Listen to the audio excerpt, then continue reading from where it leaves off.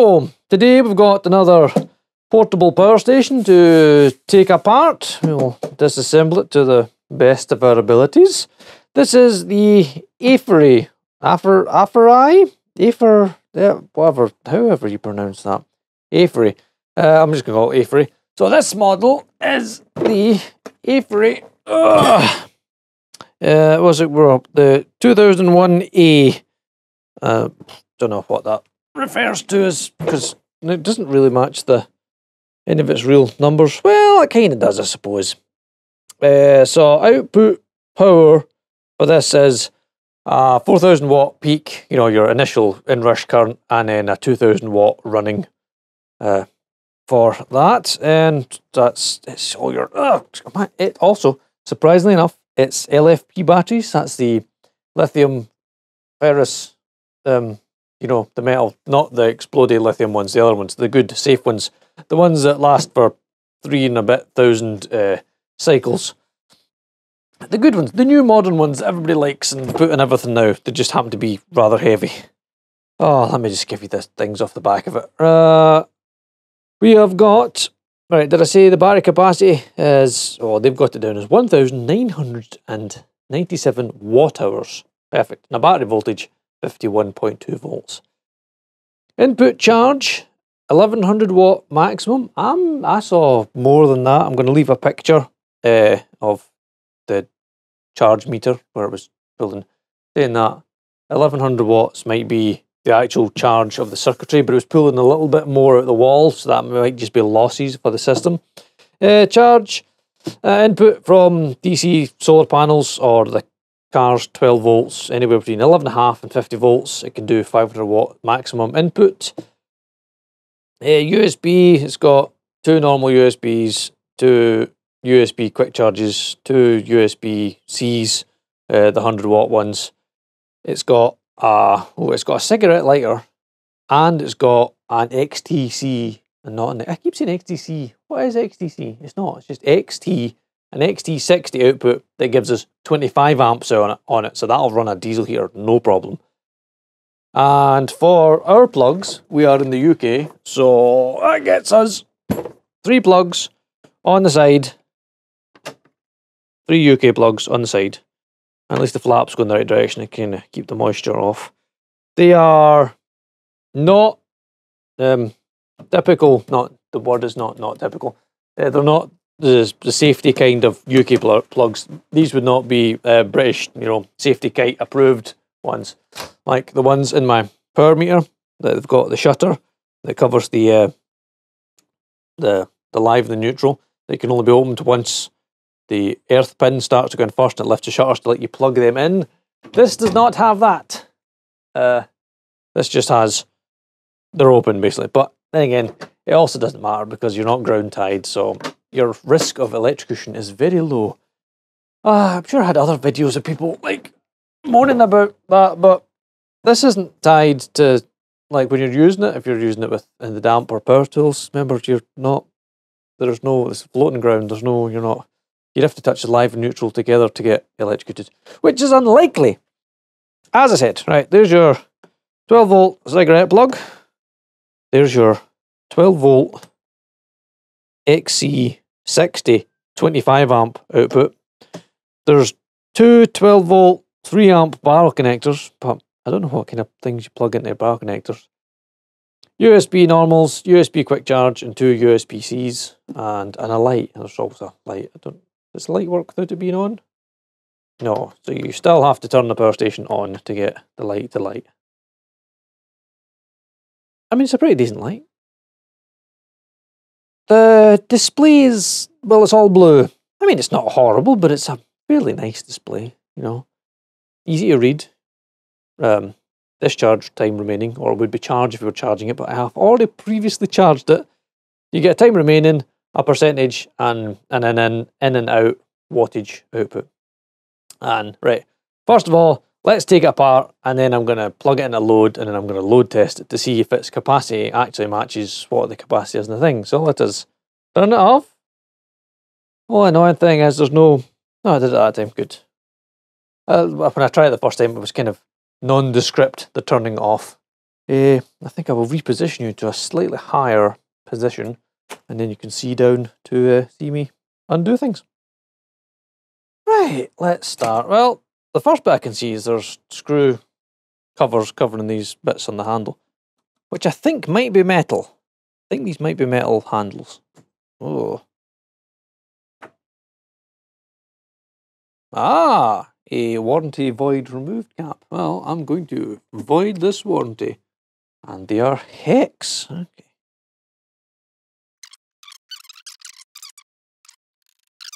See if this makes sense. So I'm placing a bet that this screw here is going to be about this long, about, you know, that long. Not a little short thing. I bet it goes right through, right to the very base. That's my bet.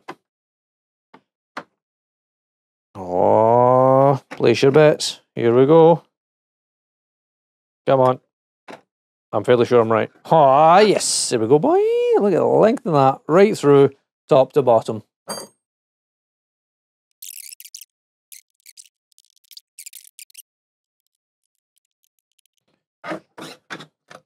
Right. 4 big bolts have been removed. What does that let? Oh, I can feel the top's kind of loose. Something's loose. There she goes. Whoo! Well, that was easy, man. Oh, that is...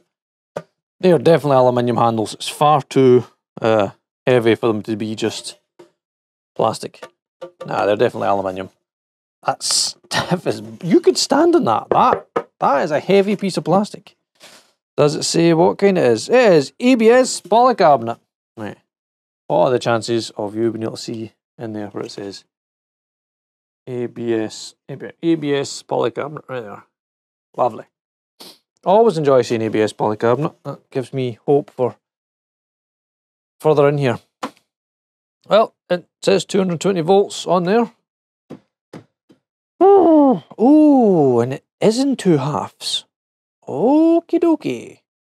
Right, there's like cable ties holding that to that, so they might have to go so we can split it side to side. Right, I need a pair of small snips.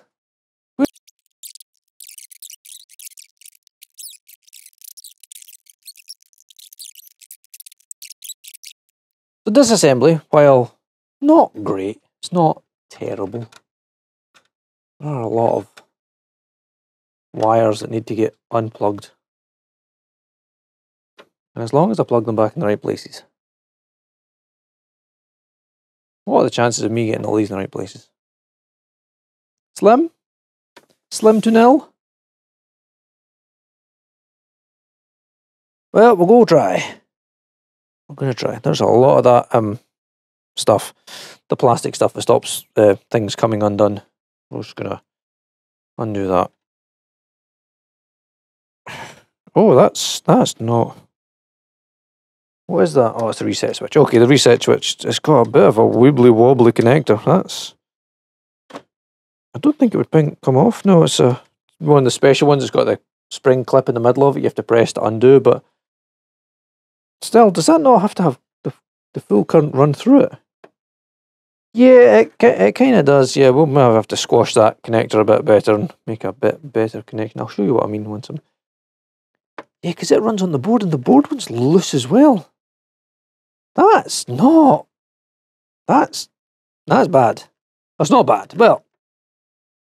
Wait, I should bring you in for a closer look at this. Right. So the first thing I've noticed... the very first thing I noticed was on the reset switch, the overload protection switch. The connections, can you see? They're a bit floaty. It won't ping off, but it's not making a great electrical connection. That one's not terrible. It's like it needs to be pressed on further.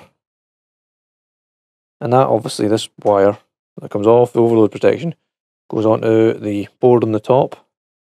You see in there? And it's also the same level of not really being attachedness.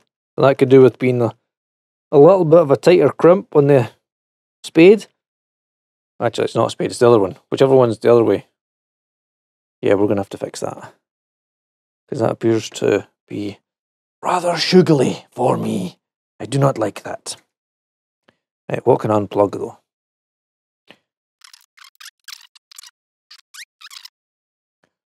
Well, after a little finagling, I managed to get the sides off and get all the wires, well, not all the wires, disconnected. Because I'm afraid to go too deep because there's a lot of tape and the BMS and battery wires are all, they're really nicely run round and taped off and made to go in nice directions. And someone spent a lot of time taping this up really nicely and getting it all, you know, straight and, not straight, but, you know, squared away properly. So these are like the big cells. Look at the size of them. They're like really tall. If I had a tape measure, I could measure them for you, but right,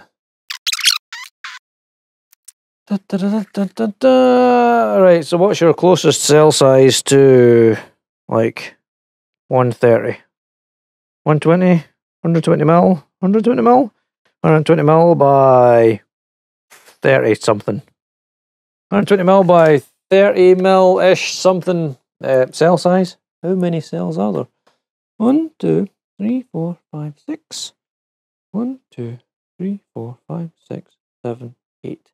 6 8s are 48. There are 48 cells in there, and I've got no idea in what arrangement they are. But there are some numbers round the side here that I will zoom in on, and some of them might make sense to someone, which would be great. And then you could leave a comment, and then we would all get smarter from it.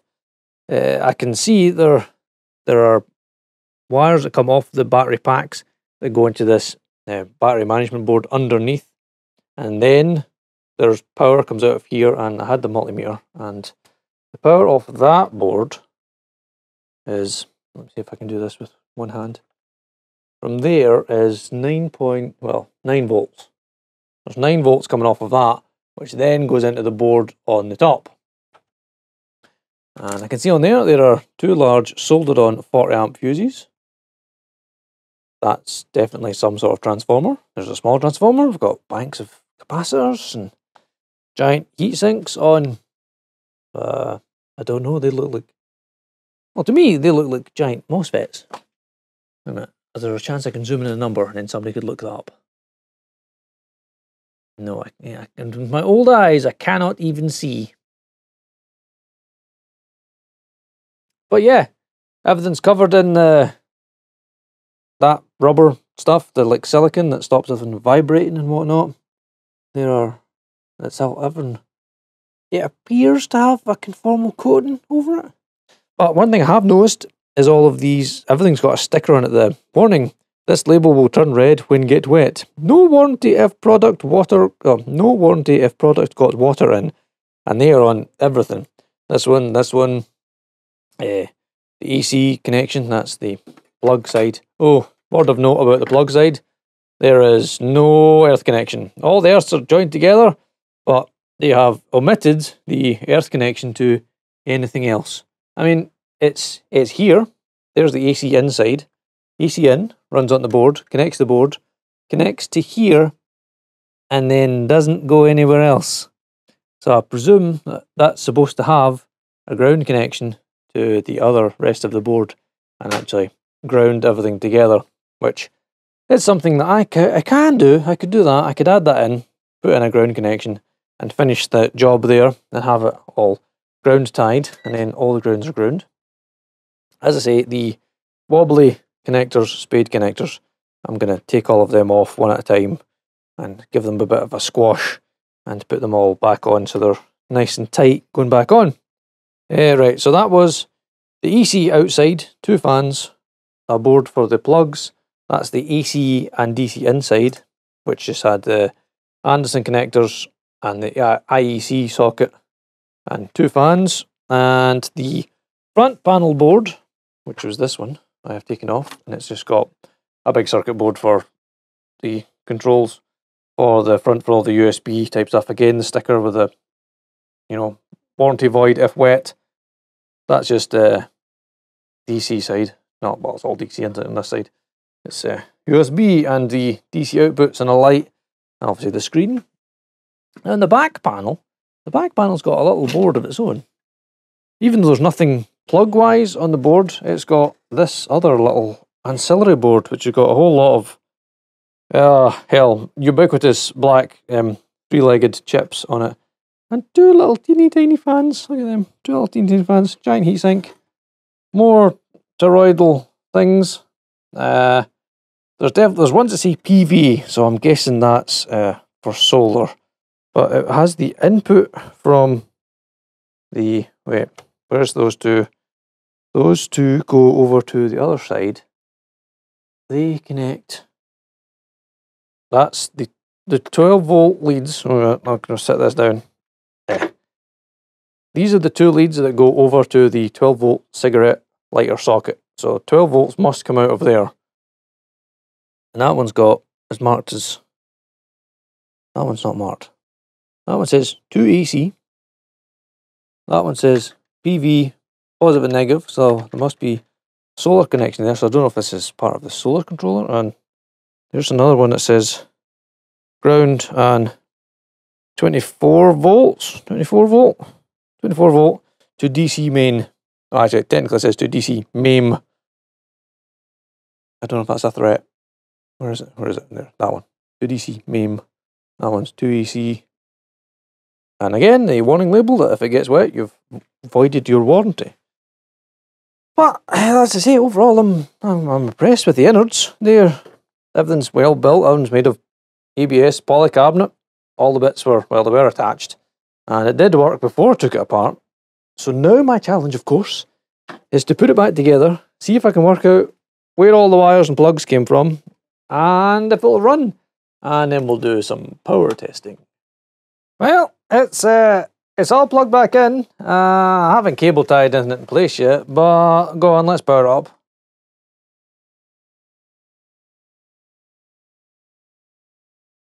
Nope. Okay, what have I not plugged in? What have I not plugged in? I've not plugged in the fucking board. Well, that would do it. Idiot. That definitely needs to be more plugged in. Okay, now it's plugged in. Hey, science. There's clicking. There's also a blue flashing LED. Has this got like, is there like a Bluetooth thing in this? Has it got? Let me just do a quick Bluetooth search. Go on then, pair new device. Nope. Nope. I wonder what it is then. It's got a Bluetooth, it's got a blue flashing LED. And it's not Bluetooth. Wonder what it is. Hold on, let me bring you around for a look. So there's a little teeny tiny board. Well, not teeny tiny, but you know what I mean. A small board, right. See this board here, this bit here with the blue flashing twinkly LED on it. I wonder why it's got a blue LED. Wonder what it represents.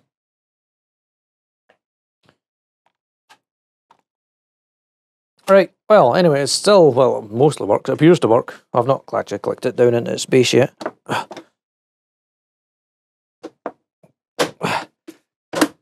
There it goes.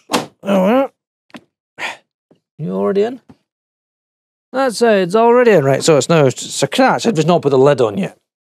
What we should do then is turn it around, plug a load in, and then get the thermal imager and poke it into its insides and see what goes on in there.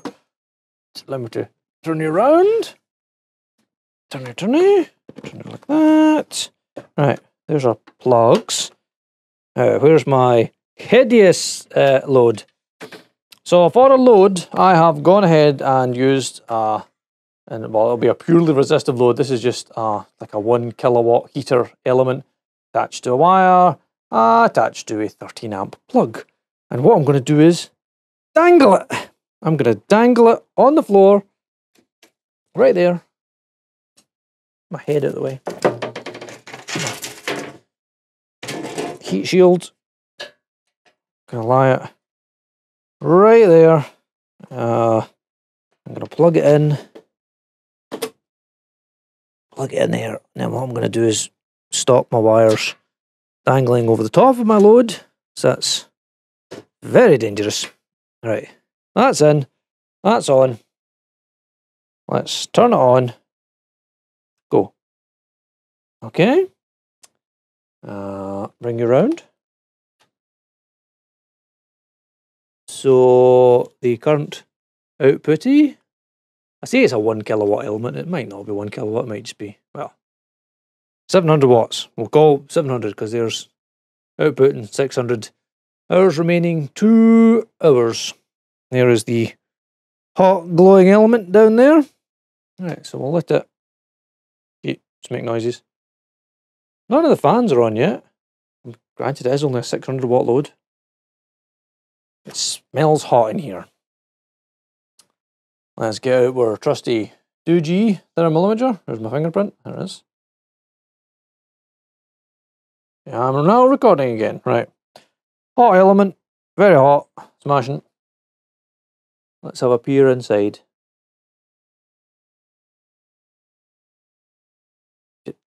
I'm going to take that 100 odd something temperature reading with a grain of salt, due to the fact that nothing's black in here. Does that make sense? Although saying that, they could be... I'm not even sure what this is. Oh, like a diode. So those 2 bits there, you can see, I'm going to poke my finger in. Those 2 bits there, that's the terminals of the battery, and they are not hot. But that bit there is 105 degrees. It looks like a diode. If I get one side, you can see its reflection. So the diode, which is, or is a resistor, 33R0, it's hot. It's very hot. It's very hot. And its friends are also very hot. Has it got a match on the other side? It's very hot. Heat sinks aren't hot. I'm also glad they're not live. But the batteries are able to peer into the depths of thermal imaging.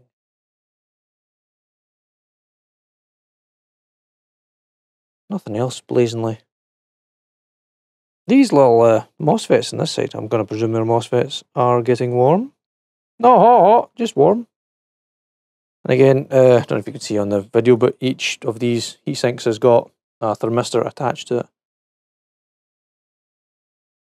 Our transformers, again, getting warm, but nothing spectacular. Again, we are only pulling 600 watts. It's not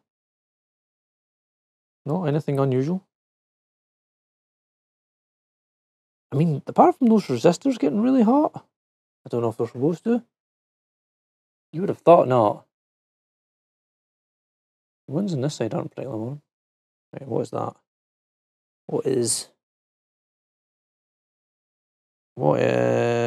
Let's turn the side on. There's in there's warm. Something in there.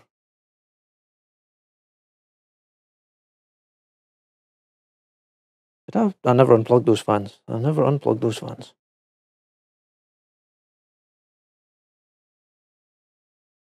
Wait, there's another. I've just realised that on the back of that board, the one that goes on the back panel, it's also got a blue LED on it that you can't see. It's flashing to no one, to nowhere. Yeah, right. Well, that didn't get it very hot. I mean, obviously, stand back, it looks hotter than it is, but the hottest bits are those resistors. 107 degrees. Let me try I do a picture in picture now. Oh, that's picture by picture. Do me a mix. Actually, I don't. This makes sense now.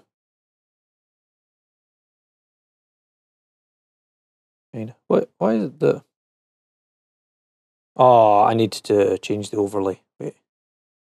The mix is off. Because obviously... Right, where's the hotspot?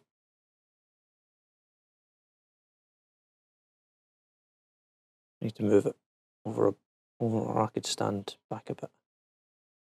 That doesn't make any sense, that's worse.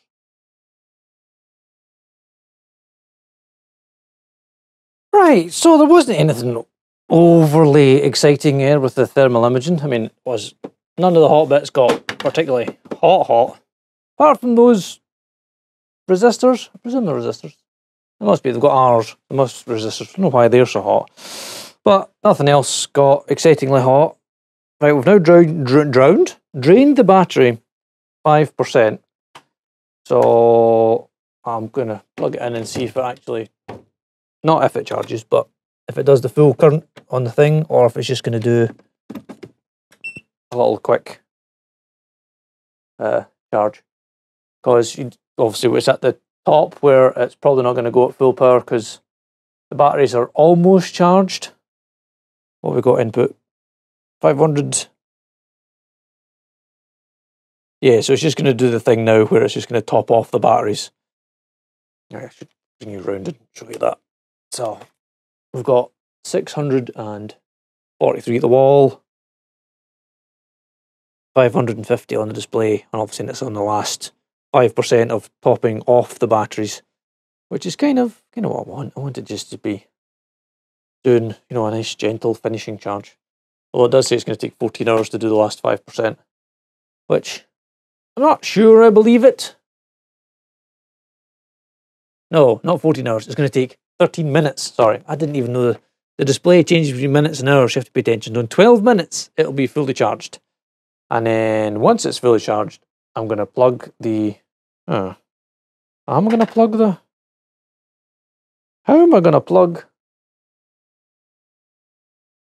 I mean, plugging an extension in kind of defeats the purpose of... I'm going to work out how to plug in the watt meter into the outlet and then plug in my load and then leave it and see how many kilowatt hours it does. And then we'll come back once I've done that. So while I was charging and I was cable tying, I lent on these, and they're hot. These are not red hot, and obviously we can't see because it's a shiny metal surface, so we just see the reflection of everything else. We can't see it properly, but we can get a kind of a look down the side this time. And the MOSFETs. I'm just going to call them MOSFETs because I don't really know what they are, but I think they're MOSFETs. They're hot. This side's still not hot. Those little resistors are still hot, but the heat sinks are heating up. Fan still hasn't come on. I'm pretty sure I plugged all the fans back in. Yeah, all the fans are still plugged in. So I don't know what temperature. Like it's not too hot to touch. Still just touch. But it is warm. So, and that side wasn't warm before, those two. So I don't know if that's obviously taking the AC in and making it DC for the charging the batteries. These ones are just, probably I would go with ambient and not actually doing anything. Yeah, they're not really doing anything at all. Okay, just a bit of extra information. Okay, the power meter is reset. Wait, let me move you back a bit. This will make more sense if you're back a bit.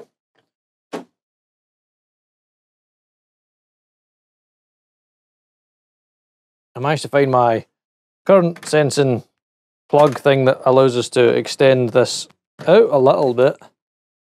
Just need to... Oh man, that is a ropey fit at best. But let's just go with it. Let's just do the thing. Alright, we'll plug that in there. Where's our load gone? Here's our load. Oh, this is fine. This is fine. This is totally safe. This doesn't feel dangerous or dodgy in any way, shape or form. And if we turn on the AC, go. That lights up. Starts counting. Right, we're doing 600 odd watts.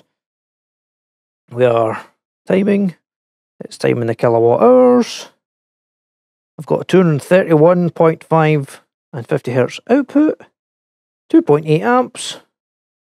651 watts. Give or take. So that's going to take 3 hours to flatten the battery down to nothing. So in 3 hours, I shall return to, hopefully, this is turned off and this will be sitting with the last count of the thing. And in the interests of safety, I'm going to put one of these fire extinguisher balls right there. So should it go on fire, it'll explode the ball and put the fire out. That's the theory anyway. Hopefully we don't have to test this. I'll be back in two hours. I presume it went from like 3 hours and it counts down to, it doesn't have points, it just has 2, so we've got 2 hours. Come back 3 hours. Okay, with our load test completed. Load test. Let me go back to. We achieved a output of 1.672 kilowatt hours, which is close to the claimed 1,994 or something like that, just under 2,000 kilowatt hours, and it outputted like 270 shy watt hours of the 300 of the 2,000. 10%. Well, we give them a 10% margin. That's not too bad. So over the weekend, Paul and I, we took this down to the warehouse. We were working on his Land Cruiser, and we had Paul's ARB portable compressor fridge plugged into the 12-volt socket, and it was able to power that fine. But during the night, we just left it all plugged in and turned on, and obviously this must have this eco thing where at some point where it doesn't detect any output on the, you know, well, so far we've only tested the 12 volt, but if it doesn't detect any output, it turns off. I don't know after how many hours. I didn't see a mention of it in the instruction manual about it turning off, and there's certainly no option to turn this eco mode off. So it's kind of like the original, or the first generations of the, I can't remember if it was Blue Yeti or Anchor power supplies, where they had the eco function built in, and there was no way to turn it off. And then in the later generations, they added in a switch, or you press and held a button. But on this one, there isn't that thing. So after a few hours of inactivity, it will turn off, unfortunately. Now, other than the turning off bit, that's the only thing I don't like about it. I mean, it's, as we've seen, the insides are made of, it's ABS polycarbonate, and it's nice, thick, heavy, sturdy. Oh, you could stand or sit in this, not a problem. You could use this as a step. It's nice. But apart from the turn off, that's that thing. It's powered as much as I've needed to power when we were playing down the workshop. The only thing I was going to play with while we're in here was, can I get it to weld? That'll be a nice little test. Enough space to push this back and get the old wheel welder set up, and we'll see if it'll run a bead. Let's do that. Sadly, I've now just realised that all of my actual welding masks are down at the warehouse where we were playing the other day. So if this does any sort of bead whatsoever, it'll be a pure miracle because I can't see a thing. Anyway, there's the welder that we're going to plug in. Let me put this on the floor. That's a much better idea. And you can be ground, and the power wire, it's this one. It's turned itself off. So that was about 10 minutes where I hadn't faffed about. And where are the plugs? Oh, they're on this end. They're on this end. Right, AC's on. There's the flap. Right, welder's plugged in. Where's the on button? The welder is turned on. Set to 90 amps. Seems reasonable. Right, so currently my welder is drawing 40 watts, doing not a lot. So I'll assume I can shut my eyes and barely weld. I mean, most of my welds will have been done with their eyes shut anyway, so it won't matter. Yeah, mind your eyes. I'm just going to spark it up and see what happens. Hey! Right, can I weld with my eyes shut? No, wait. Ugh. I found a welding mask. I can do this. I just need to lean.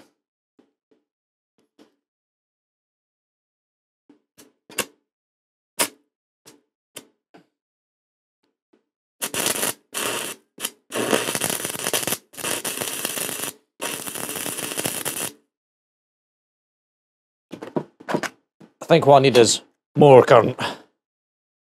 More current, let's give her more power. 120 amps, that sounds much better. Right. Can I get my rod back, please? Thank you. Not being able to hit C doesn't help. Right, here we go. Once again for the third time.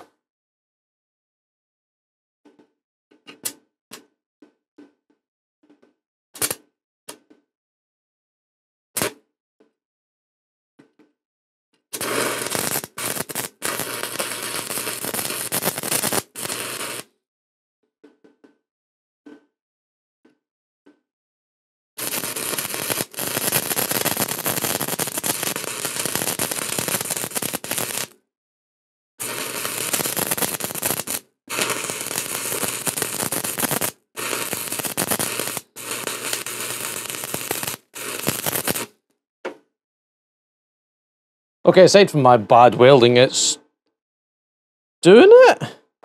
I can't tell if it's me or not, if my welder turning on and off. Let's give it more current. Right, let's look at the top end of these bad boys.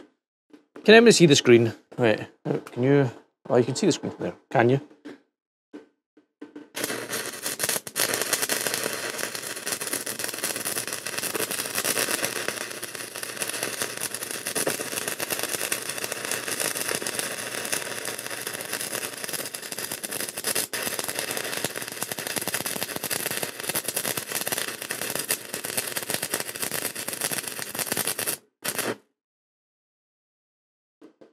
I mean, it appears to be doing it quite happily, yeah, okay. Yeah, so this one will weld as well. This one will weld as well. That's the welder I don't like, but hey, we're here. Whew. That's a bit smoky in here now. Right, final thoughts. Do I like it? I like the construction. I like that it's made of nice sturdy plastic, aluminium handles. I like the kind of the multiple clamshell design, which makes it relatively easy to take apart. I like that it's using the larger cells, not just the usual 18650. It's actually using the bigger LFP batteries, and everything's relatively well put together inside.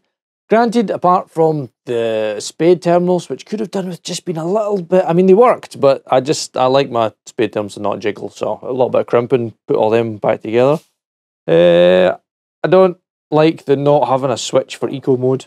I like being able to turn it on and off and it just stay on the whole time, no matter whether you're using it or not, it just stay on and do your things. But other than that, it's got plenty of connections, USB and power and all the... Oh, I do like the 12 volt 25 amp, the big heavy duty. I know some of the other power stations are starting to do them as well, but and honestly, power station manufacturers, I would just stop including these ones entirely. I don't know what they're for. I don't think I've ever seen anything have a connection for any of these bullet connectors. You could save money and just leave them out and just leave like an XC60 or something, which is a lot more common for connecting things, and do it that way. When I was charging it, the fans did run. I did take a brief thermographic shot. I did actually have the fans on. They were nice and quiet, and it didn't get overly hot. So that's about that for the AFERY 2000 watt power bank. Any comments, questions, anything else, leave them down below, and I will try my very best to answer them. And as always, thanks for watching.